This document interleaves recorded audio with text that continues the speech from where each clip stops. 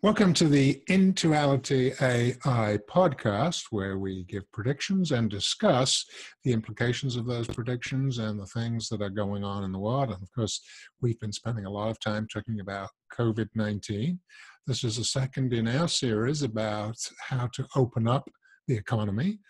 Previously, we had Dr. David Katz talking about that from the preventive health position. Today, I'm delighted to be with Grant Renier, the founder and chairman of Intuality AI, and also Will Rassman. Will is a certified financial planner. He started working on Wall Street. He is the founding principal of Prosper Point, a wealth management company based in the LA area. He's also author of a book called Atlas Shift, Mastering Your Financial Experience in the Post-Information Age. And he's also written for many well-known and reputable financial magazines and papers. Will, thank you so much for being with us today. Thanks for having me, gentlemen. Good. Appreciate it. Yeah, that's great. And Grant, good to see you too. Thank you. And again, we're going to talk about opening up the economy and trying to weigh the various risks and advantages and the different aspects of it. One of the things that I think has maybe perplexed a few people, and perhaps Will, you can answer this question or be the first to answer it, is the economy looks like it's in a huge mess. The future is uncertain. And yet, for the most part, the stock market has, the Dow and the S&P have by and large they've dropped a little bit, but nothing in comparison to some of the sort of worst predictions that people are making. Now, why is that, do you think?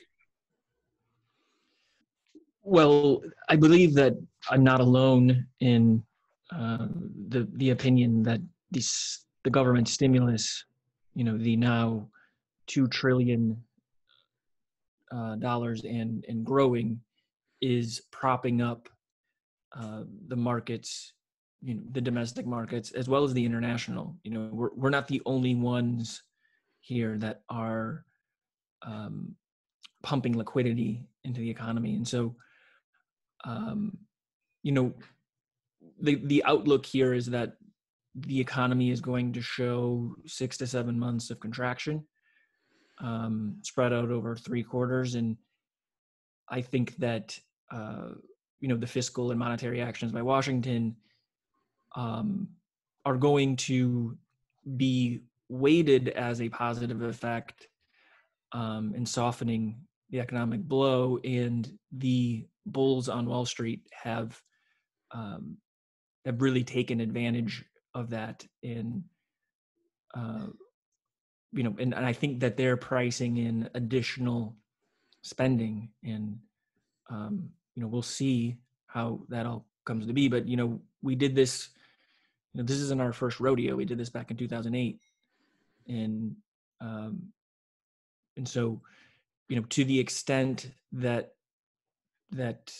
injecting liquidity is going to help, in a medium to long term, I think is the question. Of course, it's helping in the near term, but what does it mean for, all sorts of other areas of life, just not economic? Right. So the stimulus has this effect of sort of holding things up for the time being and deferring what may be a bad scenario, at least for a little bit. And hopefully in that time, things will recover and bounce back, and we won't have a precipitous fall in the economy. I guess that's the hope, right? Right. In that, yeah, that we've taken, enough of a measure to,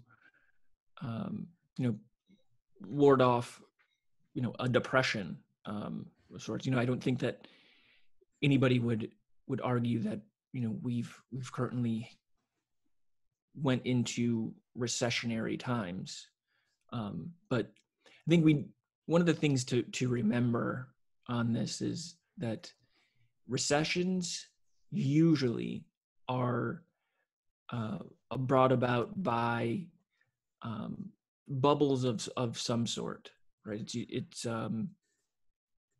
whether it's the tech bubble or our mortgage-backed securities or anything else that kind of bubbles up.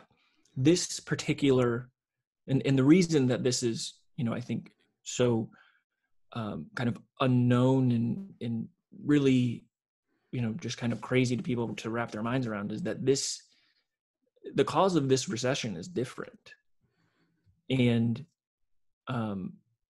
it's a, for lack of a better term, it's a man-made recession.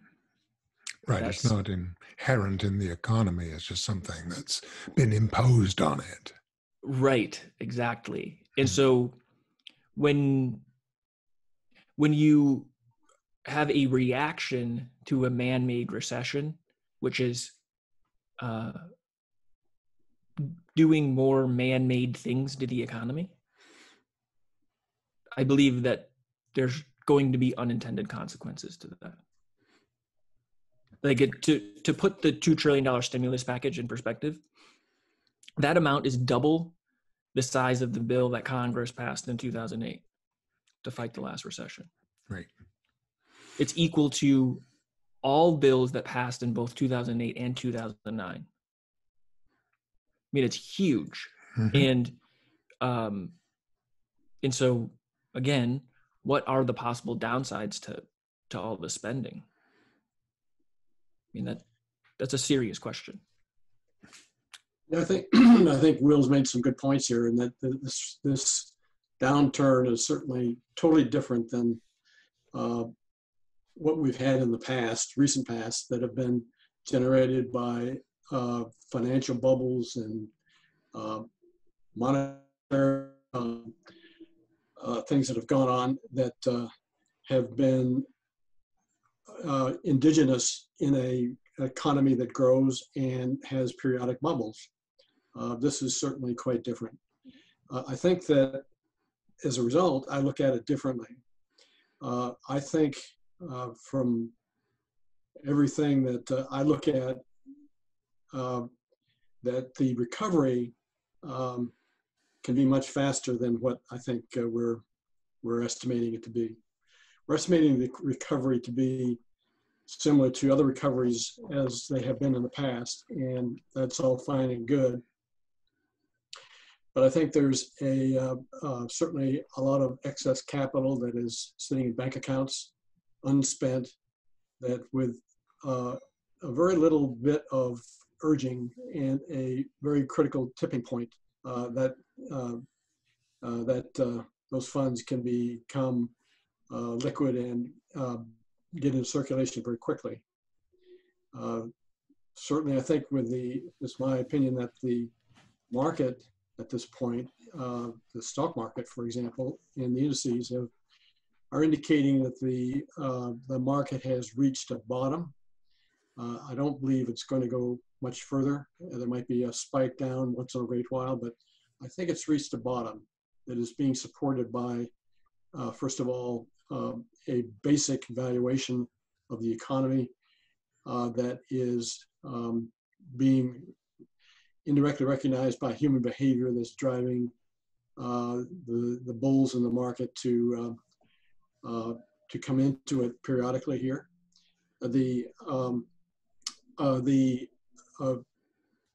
So I think that the recovery could surprise us. It could be much faster than what we thought.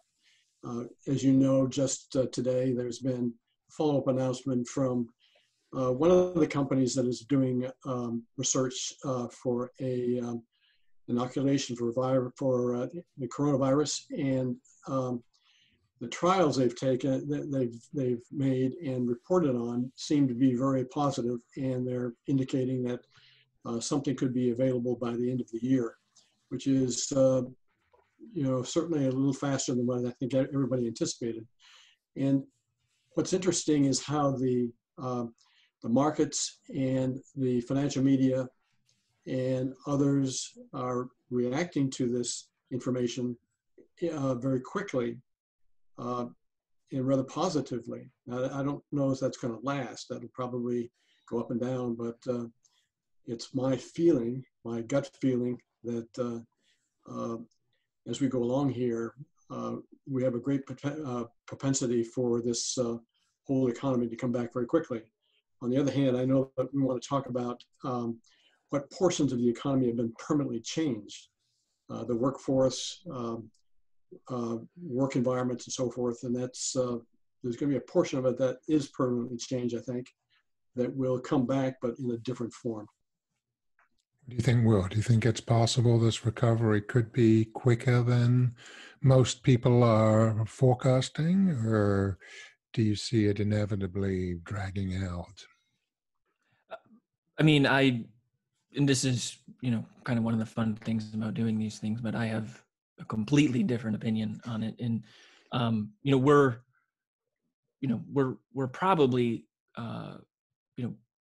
going to see some sort of shades of gray. I mean, one of the things that I've said in previous talks that I've been giving lately is the folks that believe that this is, that have apocalyptic assumptions are going to be just as wrong as the people that believe that we're going to come out of this unscathed. The world works in shades of gray. I think that my professional opinion is that we have yet to even try and figure out how much damage this has done to the economy from a structural level. As we all know, or as we have a pretty good hunch on, that the market of today, especially a volatile one that has been, kind of shocked by, a huge macroeconomic event, is acting upon speculation. And so,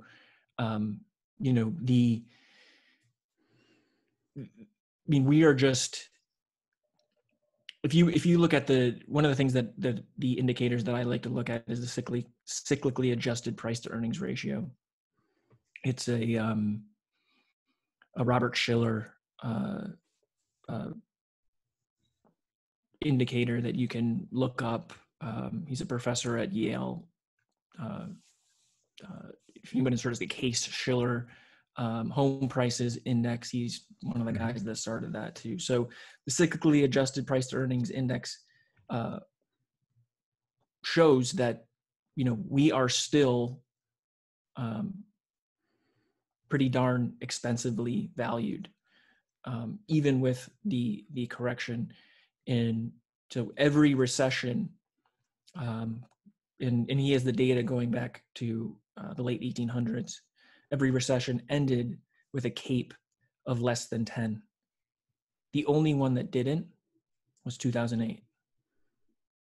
And what does that mean to the uninitiated viewer?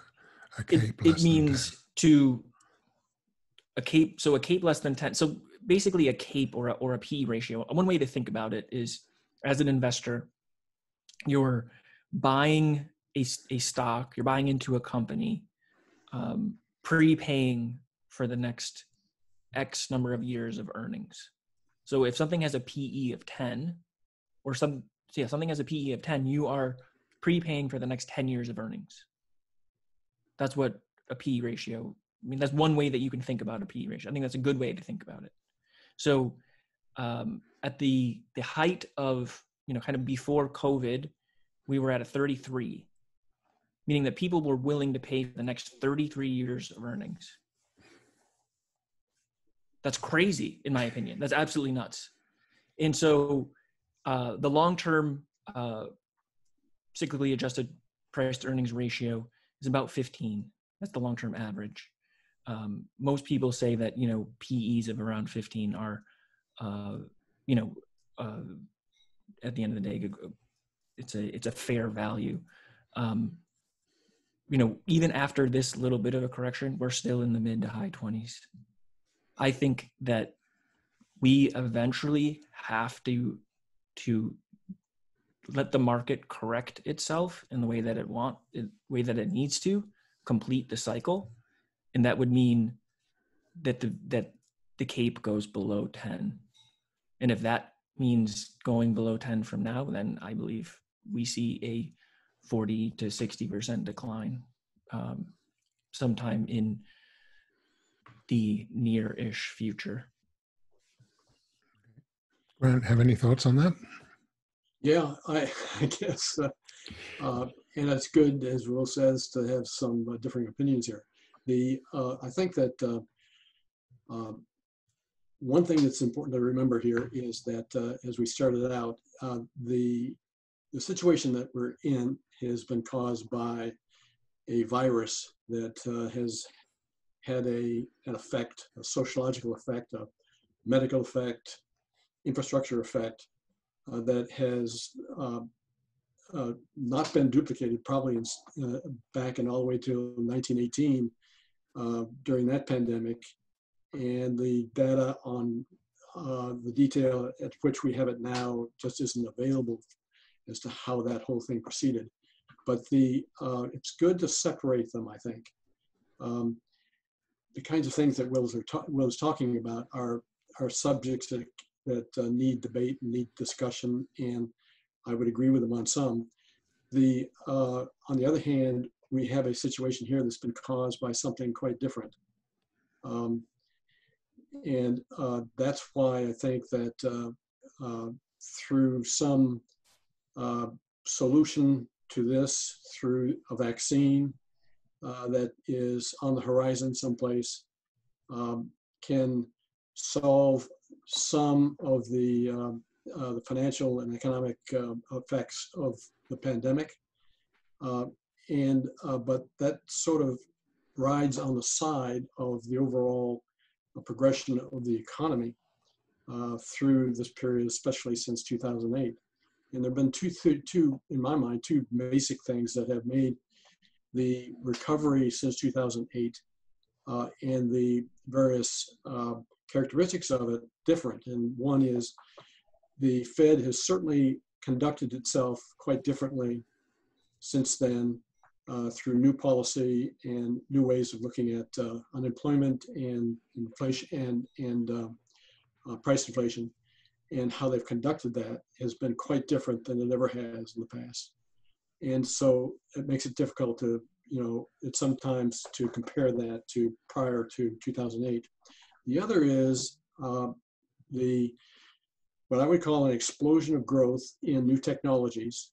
And this isn't the far out technologies. This is certainly in social media, in internet, in all of the devices and so forth that are coming out of all of that and in fact, the one that we're enjoying right now, the fact that we can conduct this meeting over Zoom, all of a sudden, we're not the only ones doing this. And I'm not so sure that when this is all said and done, that this technology is going to simply go back to its usage level that was prior to the pandemic. I think it's going to stay. And I think it's going to make some permanent changes in how we conduct business. Certainly, you can make a good argument for the economics of conducting business this way. Even if somebody decides to work at home full-time or part-time with the agreement of their employer, and they happen to be in a sector of business where they can do that, you can't argue about the economic benefits of doing that. Simply driving time, commuting time, changing locations. There's a lot of permanent change that this might just make a substantial use of technologies that have been there for some time now that just needed sort of a kick to get their greater usage to take place. So I think that technology change and the conduct of the Fed since 2008, I think are creating a different world for us. Do you, well, what do you think will be the changes, the more permanent changes that will come to the conducting of business and the economic sector as a result of this? I mean, obviously, perhaps more virtual meetings and more people working from home, perhaps is an obvious one. I assume you see that happening. What other things can you anticipate, albeit recognizing that's just a guess, but it's an interesting game to play, to think about what are the consequences of going through this? So I would be, if I find it, kind of interesting that I'm taking maybe a little bit more traditional approach than the other two gentlemen on here, which are a little bit older than me. But I think that one of the things that we need to ask ourselves is, how quickly do we think that people will allow things to change? I mean, it wasn't that long ago where, the majority of us were working in factories. I mean, that was just a moment ago. If you look at it, in the greater scheme of history, it was just a moment ago that, women entered the workforce. I mean, if we look at what has happened, over the past 10 years or so, I mean, the rate of change is just unbelievable. And people, I believe, are resistant to rapid changes. It's since the 1970s, since we've outsourced a good portion of our manual labor sector, that hasn't come without cost to both sides of the spectrum. And so I would be cautious as to how quickly we believe that your average worker can pivot on this. I mean, I'm not convinced as of right now that your average Joe in middle America can go from working in an office building or a factory or wherever he works to now sitting down and working from home. I'm just not convinced that he can do that. Maybe I'm too pessimistic about it. Maybe, maybe I'm not giving him enough credit. But at the end of the day, I've taken into account, I've done a pretty good inventory on the changes that have happened to your average worker over the past 30 years or so. And they don't happen seamlessly. It happens with a lot of, kind of kicking and screaming. And so, I guess I'm cautiously, I'm cautiously pessimistic about all of this. Yeah, I have to agree with Will. You don't get an argument with me there. One strange thing here is that considering our age differences, I should really be the more conservative. You should be the more on the other side of it, more optimistic. But nevertheless, I think that even before this virus took place and had its effect on the economy and people's lives and people's work, there's been a very strong, even exponential change going on, and that is that, and I talk about it as being the shelf life of technology. The shelf life, that is, you invent something, you produce it, you scale it, and you get it out into the marketplace, and it hopefully, experiences the hockey stick kind of growth. But at some point, other competitors come in, or at the same time, you found a better solution to your original product, and the shelf life of that product, quickly dies. And that shelf life, as I see it, has been compressing very rapidly, not even just linearly, but exponentially. I think it's affected certainly the venture capital segments of our world, the demands that they are making for justifying investment in new firms or in existing firms has been compressing, more difficult to satisfy. And all of that, I think, can be traced back to either their conscious or unconscious realization that the technologies that they want to pursue have a relatively short shelf life. And so what happens, I think, for example, I would pick a shelf life of a new technology in lots of things we can think about as being 3 to 4 years. So if you do the math and work back to the beginning of a new product, the economics to be able to bring that to market and scale it and earn a reasonable return is getting more challenging.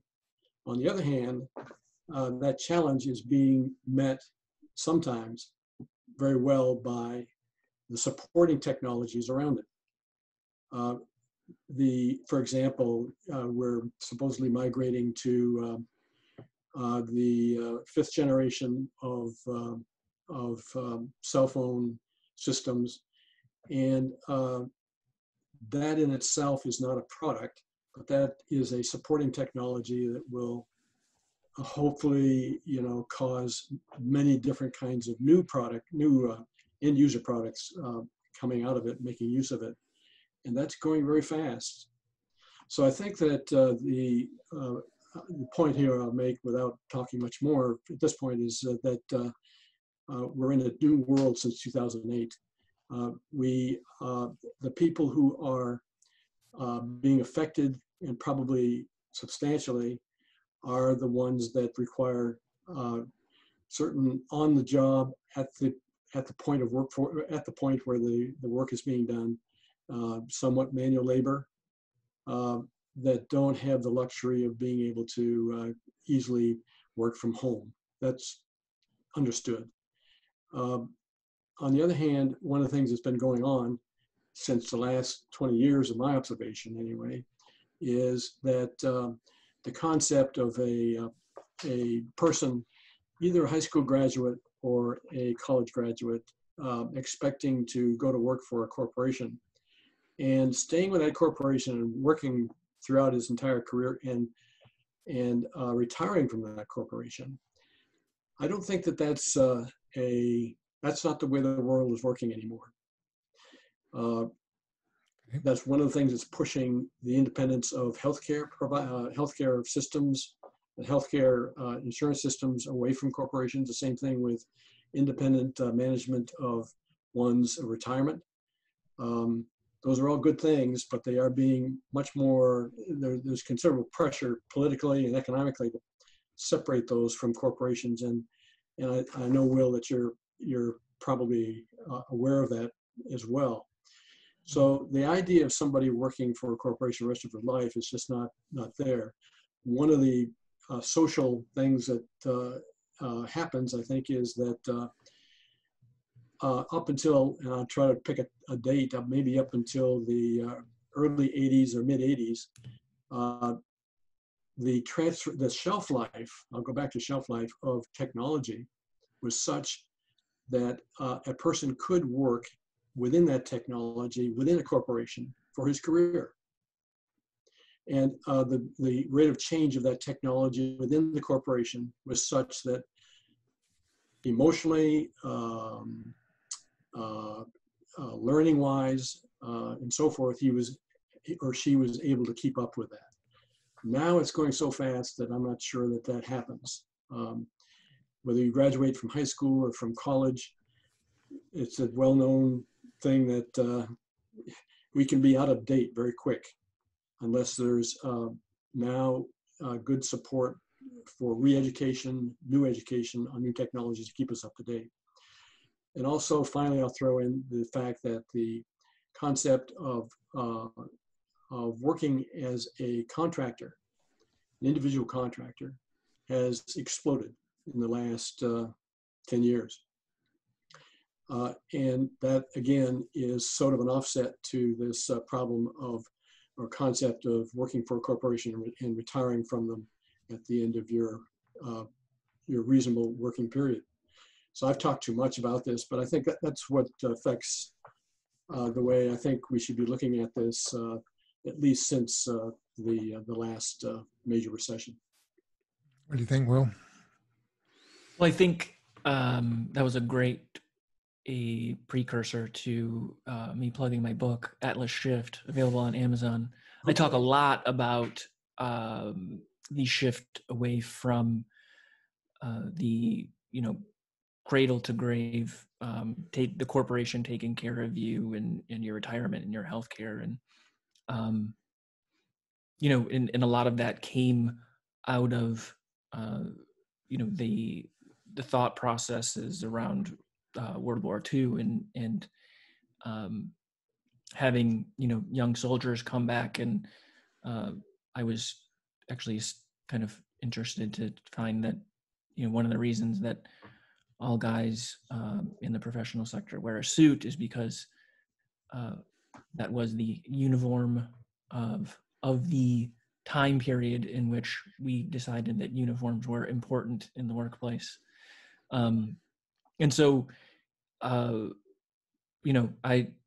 kind of one of those people that likes to mix in a little bit of tradition with a little bit of innovation here. I think that one of the things that Grant brought up that I'm especially fascinated with is, the shelf life of technology, but also I feel as if the public might be a little, your average person might be a little skeptical of, the pace of technology. And I think that there's a very good question out there of what is actually shelf life of the technology and what is planned obsolescence. Because it seems like, to me, that there's just so many things that, like, I've got my phone here in front of me and it's like, okay, this is the iPhone 8. And so I'm 2 models out and all of a sudden it's, the battery's not holding its charge. And like, we can put a man on Mars, but we can't make a battery last the workday. Like, you know what I mean? Like there seems to be some sort of disconnect there on, I know that you're making new technologies that are going to be better than the one that I currently have, but how much of that is planned so that you get to make a buck off of me upgrading to the new technology? Sure. And so, I think that especially the technology world, but the retail world in general has a lot of work to do to get the trust back, I think, of the public. And this is part of, what I'm talking about, writing in my next book is the fact that we've just warped our relationship with wealth so badly over the past, pretty much since the Industrial Revolution, pretty much since we decided that things can make us happy. I mean, where do we go from this now? If all of a sudden, the underlying assumption that I can go and buy something and that's going to fix my issue. And now we have these, really deep-seated, emotional, psychological issues that can't be solved by a new piece of technology or a new widget. what do we do about that? Right. Yeah, I think one of the things that I tend to skirt around, and I didn't really answer directly, and the people I think that are the part of our society is going to suffer from this, and not even excluding the pandemic for the moment, have been suffering from it, are the more labor-intensive workers of the world. How do they solve? How do we solve? How does government solve? Help with that problem? How do we, a person who has been in a labor-intensive position or activity for, let's say, until he was 55, all of a sudden it's automated and it's no longer there, or it's offshore. How do we handle that person? And even given the fact that he's no longer going to necessarily live in a society that has an average lifespan of, let's say, 70 years old. Now it's 85 or 90. And what you do see, of course, in some cases, are people taking on new careers and new jobs. But there's still a core of our society that suddenly becomes not so much an economic problem, but a social, political problem. And that is really, a tough one to solve. We who are in the technology, in the leading edge technologies and such, are not going to experience the kind of suffering that these people are experiencing. I think the COVID virus is exacerbating it for them, no doubt about it. And they want to get back to work. And I'm fully empathetic with the fact that they are protesting against lockdowns. I can understand why. They need to put food on the table. But even without the pandemic, that has opened up a conversation that has been going on, but has suddenly made it much more glaringly apparent. And I think in coming out of this, even with a vaccine for the virus, there's going to be some permanent damage in that sector of our society, and we need to know how to handle that from a social and economic and political standpoint. And that's where we're stumbling. Yeah, one of the things that raises, Will, is the role of government in crises like this. We've obviously seen a lot of divisive and divided opinion about that. What's your thought about that from your perspective, from an economic perspective, what government has done or hasn't done? What's your thoughts on that? So I'm going to try and do this as succinctly as I can without, getting. I think that one of the mistakes that we make today is looking at everything through a political lens. Not everything has to do with politics. A lot of these are social, psychological, economical.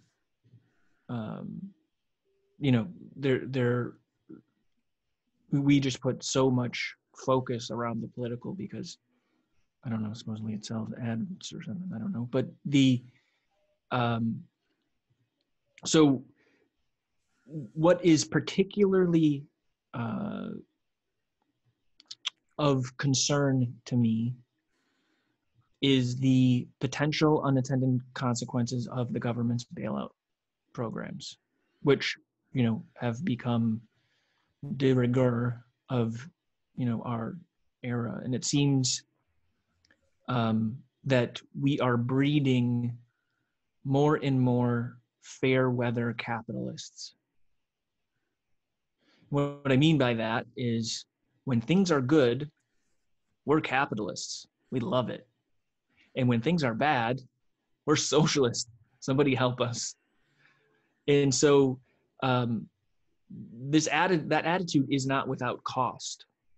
So one of the costs that I believe is that if you're giving, so much power and control over to politicians, just like anybody else, they're going to be hesitant to give up the newfound power. The federal government entered the year spending about $1 trillion more than it received in taxes. So this was before COVID. That deficit was equal to about 5% of overall GDP. Now, because of the self-imposed, economic shutdown and all of the rest of the stuff that come with it, according to Forbes, the deficit has exploded by a factor of 4.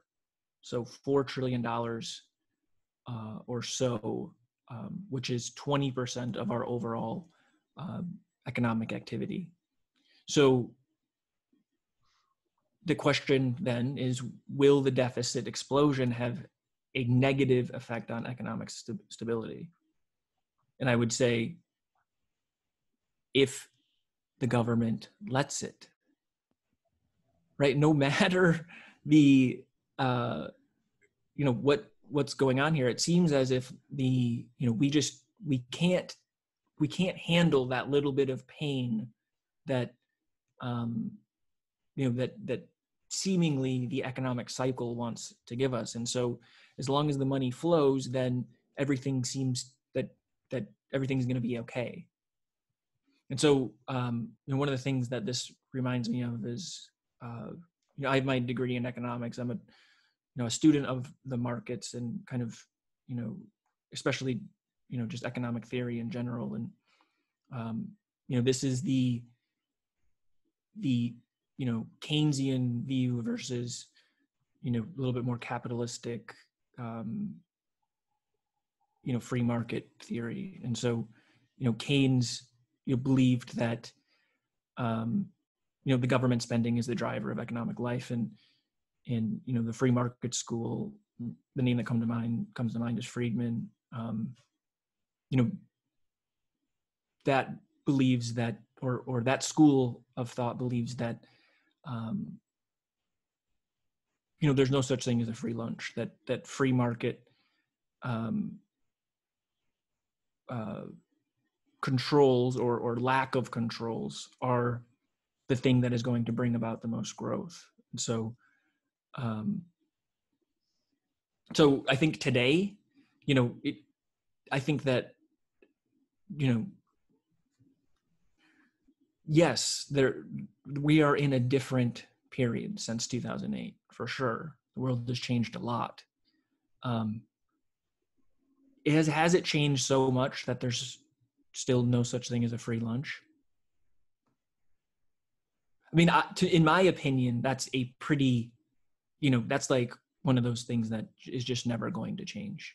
And so as the federal government expands the spending programs, and, we had the $2.3 billion CARE Act, and trillion with the T, and, $25 billion bailout for airlines, and, cash infusions to small businesses and for renters and student loans. And so what is the cost of all of this going to be? Because it's not free. And the question is, well, the government can gin up money in one of three ways, or usually three different ways. But in today's world, it seems to be leaning more towards one. So, 1, you can tax the private sector. 2, you can borrow money from the private sector. Or 3, you can print money. We seem to be doing a lot of number 3. And so if, I heard somebody say the other day, if you want to spend like Europe, get ready to pay taxes like Europe. And so I believe that, who's going to pay for all of this? There's the who, what, why, where, when. Who's going to pay for all of this? If you are working and under 50, you are. That's just the reality of it. And and that is a consequence, going back to how I opened this up, of our fair weather capitalist friends that, if you want the government to come and bail everybody out, then you gotta be willing to pay for it. Yep. And Grant, you have some concerns about the way the government has acted in terms of data. So can you give us your view on that one? Sure. And it ties a little bit into this. I'm in a profession that depends on data. We specialize in producing a certain kind of artificial intelligence that is used to predict things into the future. And that just doesn't happen. You have to have good data to do that. And this might take the subject away from what we've been talking about. I hate to do that, but I think that one of and it's been this pandemic and the problems that have been created and experienced by many people who are trying to understand this and make predictions of where we're going, is the lack of data. And the data is definitely there. It's just not centralized and managed in a way that is easily accessible by the people in the world that have the technical ability and resources at their call to be able to take that data and do with it what they can, which inevitably, hopefully, would be to help us predict more about how the future is going to behave. And so, in general, I think that it's been embarrassing for the United States, even right today. Our primary source, our only source of data to make predictions about where we're going with the pandemic, and we're producing charts that go out 125, 150 days into the future. The only source that we're able to get data to process is from the private sector, not from the government. Mm-hmm. And obviously, people in the private sector have spent money and big budgets to collect this information, and they're not just going to give it away. However, and also, of course, we have a set of regulations at the state and federal level that protect privacy, that where data becomes connected to individuals, that data is not, by law and regulation, not available. But there's an in-between solution, I believe, and that is that the government needs to put together a major program that would be supported by the federal government, where there is a national database available, and we can talk about just health as one sector to begin with, where that information would be available to anyone, either in the public or private sector, to take that data and process it in a way to certainly, the private sector profit off of it by making good predictions, better predictions about what's going on in the future. And that even in the new the healthcare program, the federal healthcare program that has been established, you don't hear much talk about any singular effort to centralize healthcare data for use by people like ourselves, who could, we think, produce some reasonably good stuff, output, that could help us understand things like where is the virus going, where are the deaths going, where are the new cases going, and all of the other things that have to do with predicting health issues into the future. As far as I know, there's been no singular conversation connected with the Affordable Care Act that has been devoted to the creation of such a database, and that's a crime. The data is there. The federal government needs to take responsibility for putting that initiative out there and developing the infrastructure to create it. Okay. Subject where we were, but that's my platform for the day. Well, we were talking about the different government roles, Yeah. either in the economic sector or the health sector. And I think you've both been outright and forthright in what you said about that. Okay, so as we kind of come towards the end here, Will, what's your final thought here? How do you see this unfolding the best way you can, or any other final comments that you have? Sure. So I, I don't think, that we're going to fall into a depression. That's about as probably optimistic as I can get for you. But the, the environment that we're experiencing is, and I think let's just kind of reassert all of this, which is that, this is different. The driver behind all of this isn't internal imbalance, right? It's not the bubbles like we talked about in the beginning here. And I think that, over the next month or so, or few months, we're going to start to see what the fallout, the aftermath of the economic contraction and the all the stimulus will be. I think that the Fed, lowering interest rates and flooding the banking system with liquidity, when my question to kind of leave everybody hanging here is, when is that going to be the new headline in the newspaper as far as the new crisis? Because I think that day is coming. You can't.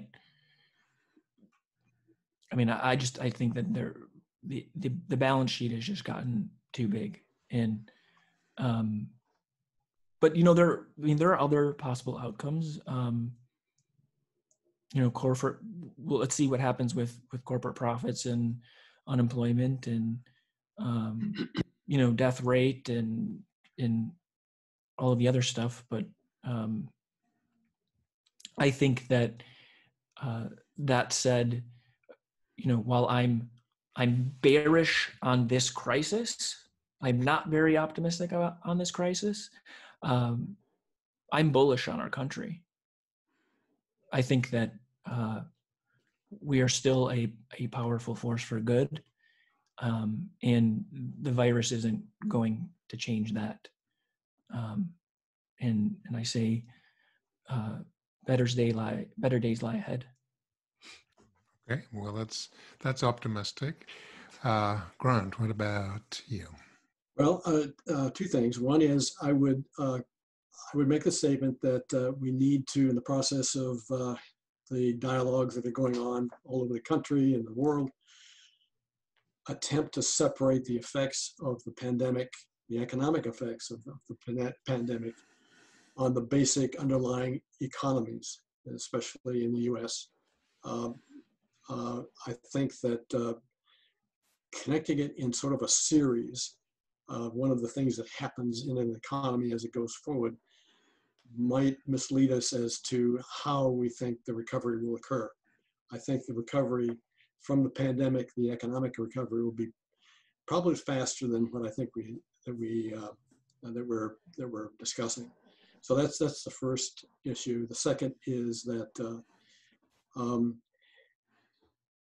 separating out the effects of the pandemic from the economy, the idea of an exponential growth of technology, and as Ray Kurzweil would call it, an exponential of the exponential growth, to try to keep up with what's going on, is something that is a separate issue. It is creating a section of our society that needs to be heard and understood. The effect of what's happening there is a political one, regardless of which side you're on. And that's the way people who are frustrated and out of work or suffering from what's going on generally in the economy are expressing themselves. And we've got to listen to that. And both at the local, state, and federal level, do what we can to help solve those problems. But I totally agree with Will.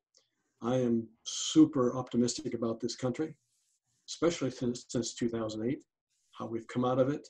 That is just historic, of course, never been done before. And I don't think there's anything that's going to stop it in the meantime, other than this quick recovery from the pandemic. Great. Well, good optimistic notes to end on. Thank you so much, Will. Will is the financial planner. He's the founding principal of Prosper Point Wealth Management Company in LA. You certainly might want to check out his book, Atlas Shift, about mastering your financial experience in post-information age. And I know Will's working on another book too, so we'll have him back when we're ready to produce that. And of course, Grant, thank you for being with us and for doing this second part in our series about opening up the economy. Thank you, gentlemen. Thank you. Thank you, gentlemen.